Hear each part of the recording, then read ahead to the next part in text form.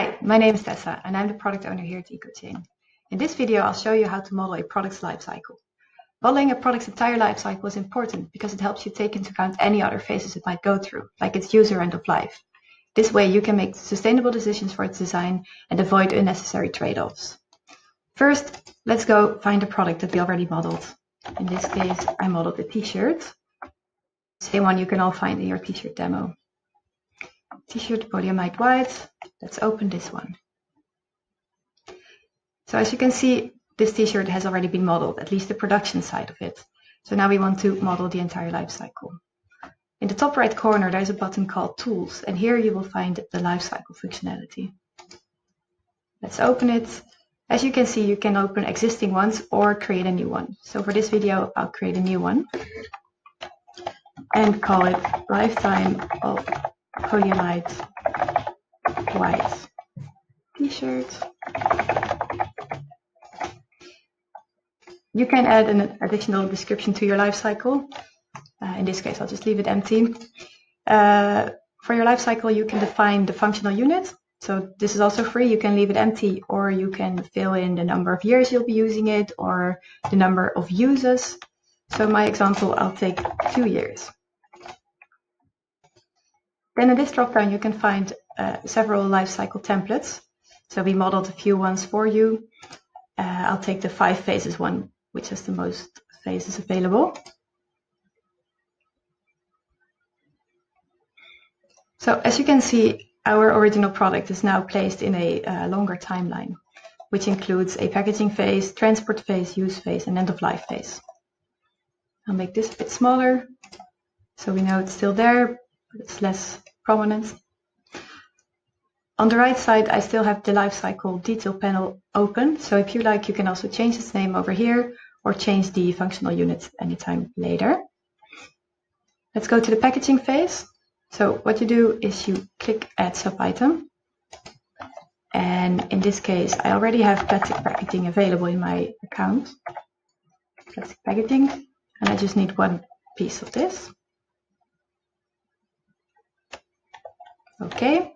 Because it was already created, you can see it's there, the electricity use and the granulates that we need to create plastic packaging. Next up is transport. So you can also click the phase and change the name over here if you need to have it a different name, and add sub-item or remove a phase. So let's add a sub-item to transport. So for transport, we have a template available in the lifecycle feature. Let's open it. You can select an existing template if you have already created one, or you can create a new one. So in this example, I want to go from Bangladesh, where my t-shirt is produced, to Amsterdam.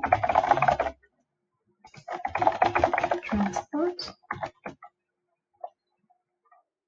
An additional description. So we will be taking a ocean ship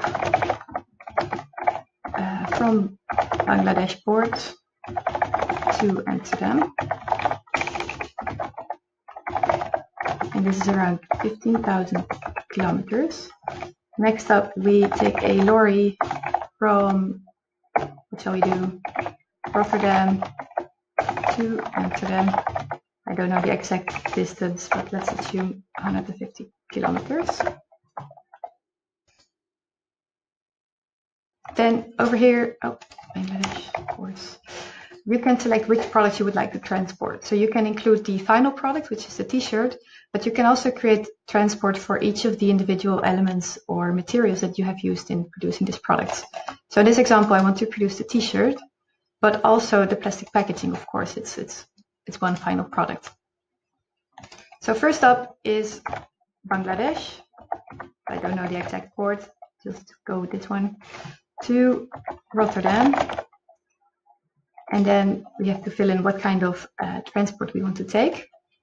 I'll take the ocean ship with a distance of 15,000 kilometers.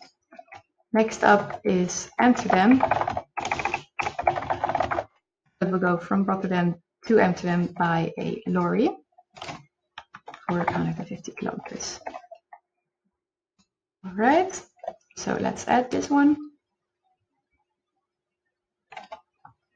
Okay, as you can see, it created two times the transport, one for the plastic packaging and one for the t-shirt itself. And you can see the contribution of the lorry and the ocean ship. As you can see, the amount in unit here for transport is ton-kilometer, which basically means multiplying the weight of your product in tons times the distance you want to transport it in kilometers. So that's the way LCA is done for transport services, at least for transporting goods. Just one more thing I want to show you, because to show up in the transport template these transport methods, you need to have created them beforehand. So you need to have a product, which is your transport lorry, and you have to give it a property called goods transports. So this way the application will recognize it's a transport, so that you can use it in your transport templates. And of course I have a reference from the database connected to it for, in this case, lorry transport. Next up is the use phase. I'll be cheating a little bit to save time, but I've already created a few scenarios for using the t-shirt. So of course you need to wash it. So let's have a look if we can find it. 14 degrees, and because our functional unit was 2 years, we need to wash it for 2 years. Which basically means that you have modeled how often you will be washing your t-shirt in those 2 years and the electricity that is required. Okay, next up, we have to dry it. Drying, also for 2 years.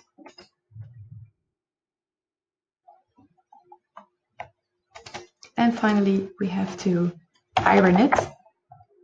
Of course, this depends on the kind of product. So maybe a polyamide t-shirt you won't have to iron as often as a cotton t-shirt. So you can also make different ironing scenarios over here. One for a cotton t-shirt and one for polyamide t-shirts, and then reduce how often this needs to be done. So you can see for 2 years of drying, we have a certain amount of electricity that we need. Also for ironing and for washing, we will need soap and water next to electricity. And because it's in the Netherlands, I've used the Dutch electricity mix instead of a different mix.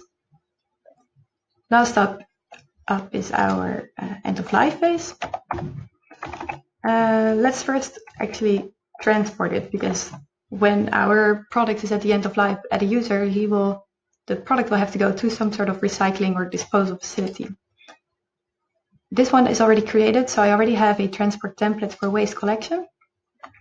As you can see, all the details are already filled in. I only have to tell what I'm going to transport for the weight. So that's the polyamide t-shirt. And the assumption here is that there's 150 kilometers by a waste collection truck. Okay.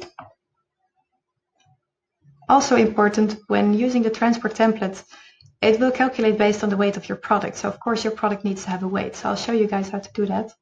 Our t-shirt, if you click it in the right detail panel, of course there's a lot of information, but there's also the properties. So the properties are an expression of, you can pick multiple properties over here, but in this case it's the weight per piece of product.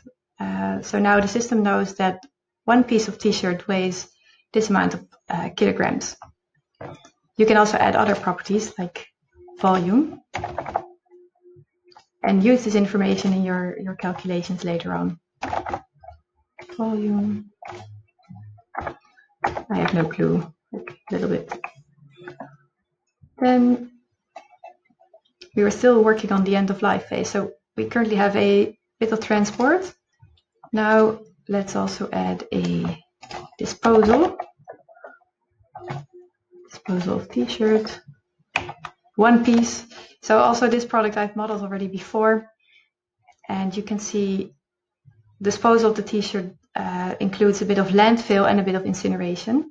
So where the total weight of the product is around 0.2 kilogram, a certain percentage will go to landfill and another big percentage will go to incineration. So this is not a very sustainable end of life we have at the moment.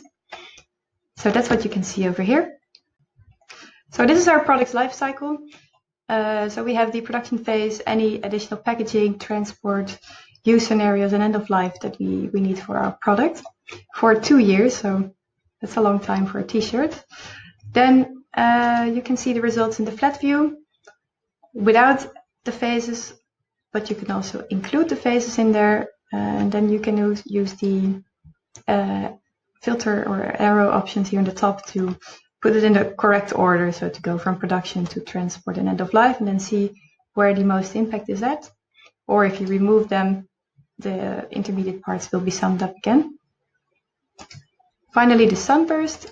This one is also most interesting. If you show the phases, the sunburst is also clickable. So if you click the production phase, you can zoom in and see where the biggest impact is in each phase.